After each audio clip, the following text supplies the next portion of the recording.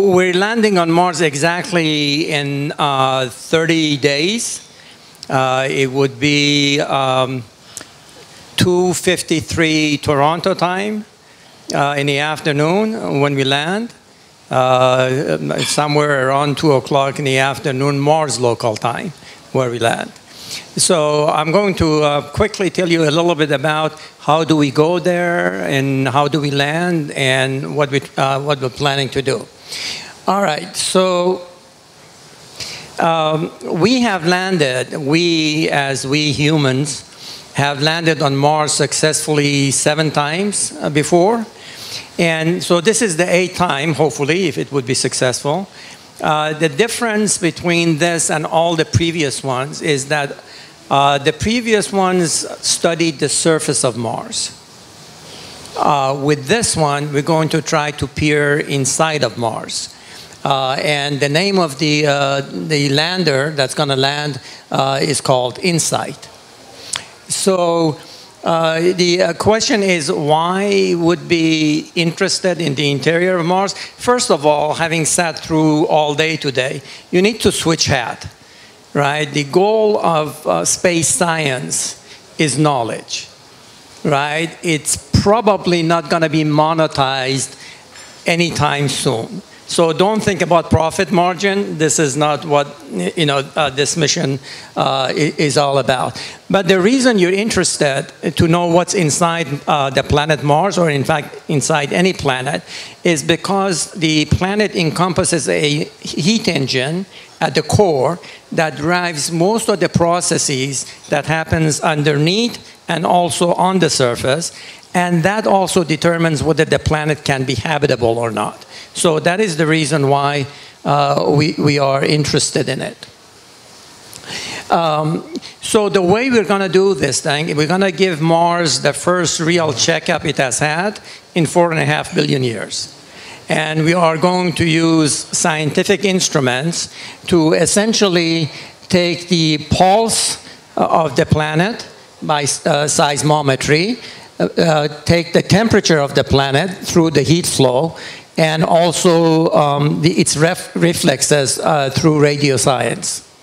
So let's first talk about the seismometry. Most of you probably know, how is it that we know the structure inside of the Earth? People have not been traveling inside of the Earth. So the way we know how Earth is layered is through seismic waves. When there is earthquake, the waves from the earthquake travels through the various layers of the Earth with different velocities and different attenuation. So when we look at the seismic waves, it bears the signature of the layers that it passed through. So that is how we're going to do that on Mars as well. We're going to send the seismometry on Mars, and we're going to measure Mars quakes. So that's the first thing. The second thing, we're going to take the temperature of Mars. We're going to drill into Mars about 5 feet in the heat probe, and it's going to drag behind it a science tether that is going to measure the gradients of heat escaping from Mars.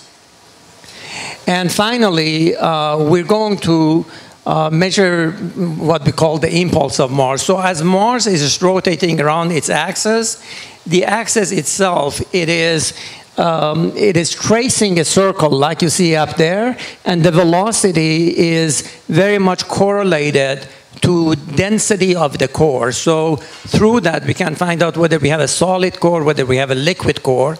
And so these are the 3 schemes that we are going to use.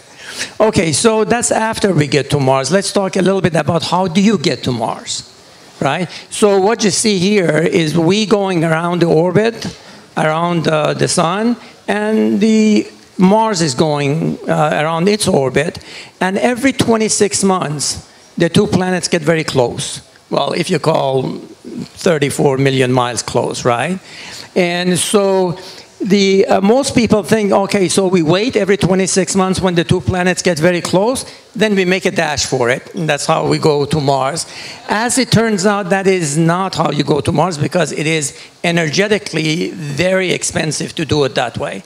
So instead, we go the long way, right? So we send the spacecraft to where, not where Mars is now, but where Mars is going to be, and then hope that the spacecraft, planet come together at the same time, and they have an encounter. If I give you an analogy, those of you who know American football, when the quarterback throws the ball, it doesn't throw the ball to where the receiver is. It throws the ball to where the receiver is going to be. Hopefully the ball and the receiver come together and he catches it. The only difference is that if he doesn't catch it, no big deal. You come to the huddle and call another play. Right here, if the spacecraft and planet Mars don't come together, you lose about $1 billion. So you need to be, pretty precise. So to give you a sense of how precise you have to be, I have an analogy for you. It is like you would hit a golf ball on the East Coast of United States and try to aim it at a stadium near where I live, Pasadena, called Rose Bowl. And not only try to sink the ball into the stadium, but into a particular section, into a particular row, into a particular seat, and if the guy is having a beer, you drop the golf ball right into the cup. So this is roughly the precision that we're going to need. And if you're not terribly impressed by that, let's have the Rose Bowl also move about at 50 miles per hour, because that's what planet Mars does, right? It's just not standing there allowing you to throw a dart at it. So as precise as that is, this is not the hardest part of getting to Mars.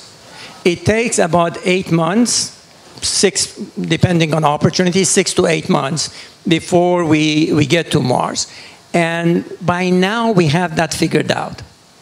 The hardest part of the journey is the last 7 minutes, which we have come to affectionately call the 7 minutes of terror. The reason for it is that you arrive at the Martian space, which is defined to be 80 miles above the surface, and at that time you're screaming toward the surface at 13,000 miles per hour. And you have basically 7 minutes to slow it down, or you're going to make $1 billion crater in the surface of Mars, right? Which is not desired. Okay, so the way we do that, we design a extremely sophisticated brake system, and it looks like this. The first part, we barrel through the atmosphere of Mars, and Mars has a atmosphere which is very thin. It's about 1% of the Earth. But nonetheless, when you're going 13 miles per hour, 130,000 miles per hour, the friction slows you down some. But it gets very hot. It gets about 3,000 degrees in the front, and if you don't protect it, you're going to burn up. So you have to give it a really good heat shield, to slow down. Then after you have slowed down to a supersonic, then you can pop a parachute, and the parachute will further slow you down. And finally, when you get near the surface, you do one of these 3 things. In 2004, what we did, when we got to a couple of hundred miles, a couple of hundred meters, we popped a set of airbags, and then we cut the rope, and this airbag bounced on the surface of Mars like a basketball, and then came to a stop, and then you deflate it, and the rover came out of it. So that's one method of doing it. Then in 2012, because we had a much bigger vehicle, Rover, and wouldn't fit in an airbag, we invented what we called a sky crane, where this thing lowers the rover to the surface at the end of some ropes. And then when the wheels hit the surface, you cut the ropes, the sky crane goes and crashes, and then you have delivered. What are we going to do 30 days from now is that when we get to a couple of hundred feet, a couple of hundred meters, we're going to power our way down with some retro rockets. This is not the most sophisticated way of doing it, but we had some leftover hardware, and that is, in order to economize, we decided to go this particular way. So I'm going to show you a 1-minute movie of how this whole process goes, the 7 minutes of terror. I didn't have the latest one, the one that's going to land in 30 days. So I'm going to show you the one that we did in 2004 when I managed the Mars program. That's the airbag one, and you will see how we delivered that. It is pretty much the same, except for the last couple of 100 meters where you use different techniques. So let's take a look at, and by the way, some of this is simulation and some of it is real images. There is no CNN to measure, to record the landing. So that part is simulation. The part of us in the control room that night going crazy, that's real. And by the way, the one-way travel, light travel, is 10 minutes. The most excruciating part of that night or that day, 30 days from now, when we're there, is that you know that the spacecraft has landed one way or the other, successfully or not, 10 minutes ago, and you have no idea until you start getting the signal. So let's take a look at the landing movie.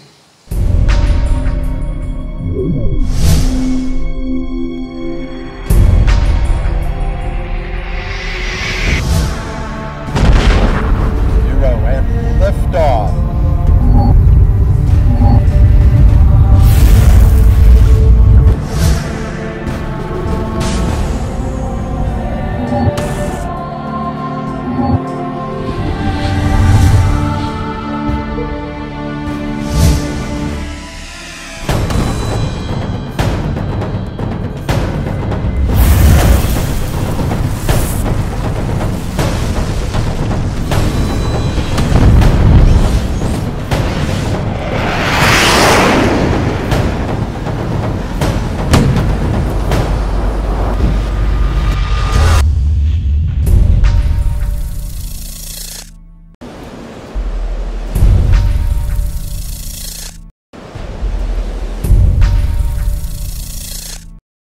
The rover has landed base pedal down, which means right side up.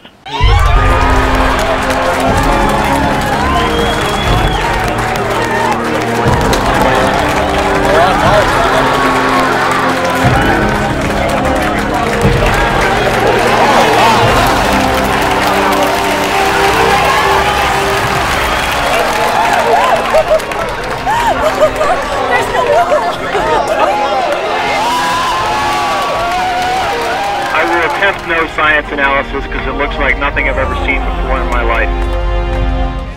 All right.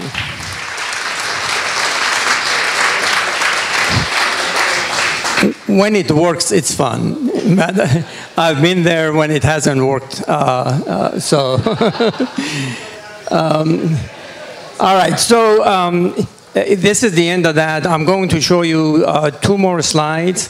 Because a lot of what we saw today, people were talking about small satellites, CubeSats, and there is a commercial application for small sats. So in addition to what's landing on Mars, we're also building 2 CubeSats, which are like about 14 kilograms, and it fits, as you can see, in your hand.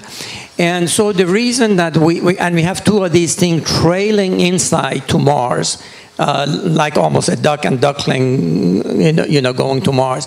The reason is that 7 minutes when we land, we have failed a couple of times, and we had no. There is no black box when you crash into Mars, and even if there was, you couldn't retrieve it. So the only way we can is to watch the landing and communicate with it. So if something goes wrong, we know exactly at what stage. Did the parachute not open? Did the engine not fire? Did the airbag not pop? So we always like to have something overhead during that 7 minutes when you descend. So should you fail, you have, in essence, your black box. Now, in this particular case, when we're landing, we have assets on Mars, but none of them are overhead at a time. So we decided to take our orbiters with us. So we have 2 of these vehicles that are going to Mars, trailing inside. And once inside starts going down, these 2 are overhead, relays the signal, and we get it in the control room that, in fact, whether we have landed or not. And finally, my last slide is that we are about a month away, and one of these little boys has taken this image of Mars, so that's where it is. This came down a couple of days ago, and it's going to get big very quickly as we get closer. And so wherever you are on the 23rd of November at 2 p.m., 2:53 p.m., set your watches.